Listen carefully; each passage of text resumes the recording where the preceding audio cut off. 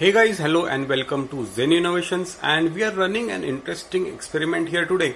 And a lot of subscribers on my channel are interested in setting up a DC system.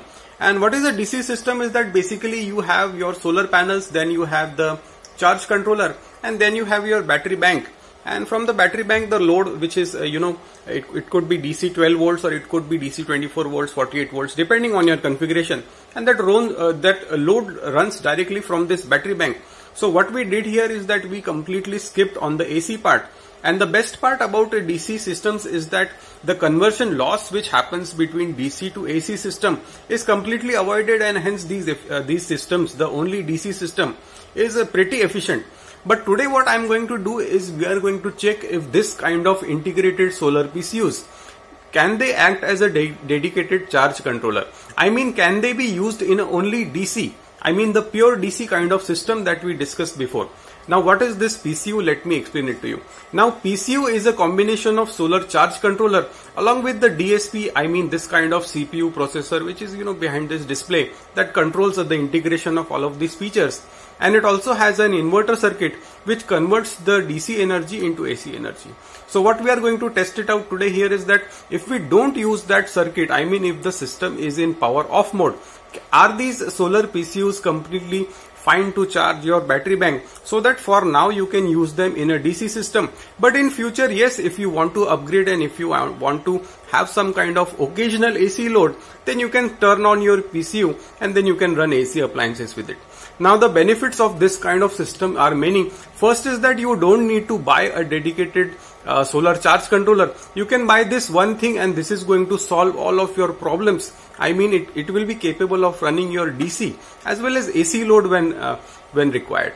So today what we are going to do is we are going to shut it down, and in this power down mode will it properly charge the battery bank? I mean that are we able to use this as a dedicated charge controller?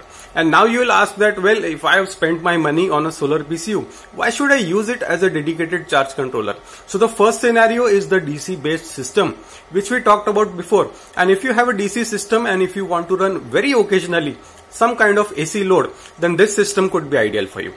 The second scenario here would be on a vacation. So if you are going on a vacation, what you do is you turn off your solar inverter or your PCU so that you don't have any kind of fire hazard, short circuit hazard, or any appliances which are left running. So we turn them off. But what happens is that if you turn this thing off, then it's very important that it provides some kind of charging to your battery bank, because in absence of any kind of float charging, the batteries will get completely ruined due to sulfation in a matter of weeks.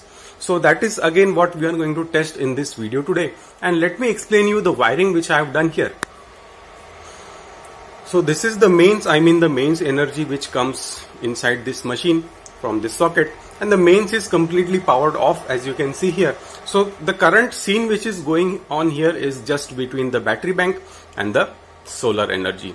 And to test this scenario, what I'm going to do is I'm going to turn off this system, and before doing that, let's see what kind of charging is being offered currently. Roughly 17 amperes, you can see 17 to 18 amperes are being offered to the battery, and this is how the solar PCU normally runs. And let's begin the experiment by turning off this system. So here goes the system. So all kind of AC loads which were running through this system have been turned off, and the best thing over here is that the charging amperes went up. So as any kind of energy which was going towards running AC loads is now being fully diverted to this battery bank, which means that the charging efficiency has increased and the charging amperes have gone up from around 17-18 to somewhere around 22. So yes, here we can conclude that solar PCUs can run as a dedicated charge controller, and this would be a very wise investment, because what I am seeing is that the price of a dedicated solar charge controller and the price of this solar PCU, the difference is pretty small. I mean 30 to 40% of the price difference, and what you get is the capability to run AC appliances as when needed. So here I could suggest you that rather than buying a dedicated charge controller, you should directly go for this kind of solar PCU, even if you want to run only DC appliances on it, because you get a free inverter circuit with this inbuilt. And when you need to start up I need to start this AC appliance once in a while, then that can be effortlessly done. And for the rest of the time, you can simply turn it off and have all kind of solar energy provided to your batteries for running the DC load. So that is it for this video guys. If you want to buy solar PCUs, the links will be waiting in the description for you, and these kinds of exciting experiments can be found in my solar energy playlist. So if you haven't checked out my solar energy playlist, make sure to do it right away. Take care and have a nice day guys.